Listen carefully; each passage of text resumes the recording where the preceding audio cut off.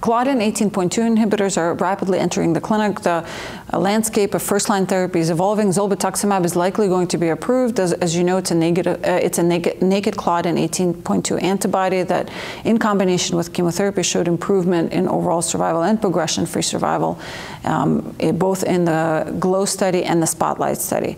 What we know about those agents is that there is no improvement in overall response rate, but the survival is improved, and the survival curves can separate relatively later on in the disease course, so 6 to 9 months to even later sometimes. So all of those factors will come into the prioritization of the biomarker targeting in the clinic. It's great to be able to see all of these important characterizations with HER2, PD-L1, MSI particularly. And so if you had to prioritize how we would target the patients, so MSI is the most important biomarker, then HER2, so the HER2 targeted agents such as pembrolizumab and trastuzumab combination is now FDA approved. And then I would say it's PD-L1, CPS5 cutoff, which is what we would use to prioritize use of nivolumab in first-line setting, because again, that combination with FOLFOX nivolumab improves its overall response rate in addition to other survival endpoints. And we do need tumor shrinkage in first-line setting because patients can be quite symptomatic and need reduction in their disease burden.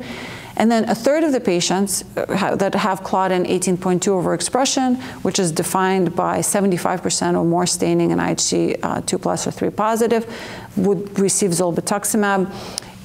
My sense in looking at the prospective data, the overlap between HER2, PD-L1, CPS5, and Claudin 18.2 is relatively low. It's probably about 20% or so of patients or less.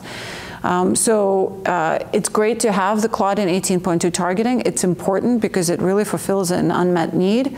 And really the next frontier is to what to do for the so-called triple negative gastric, HER2 negative, PD-L1 negative, Claudin negative, because those patients still need a lot of improvement in their outcomes.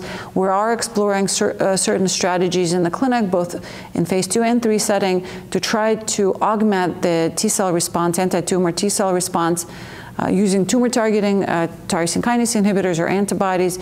We've seen a lot of great synergy with combination of HER2 PD-1 inhibitors.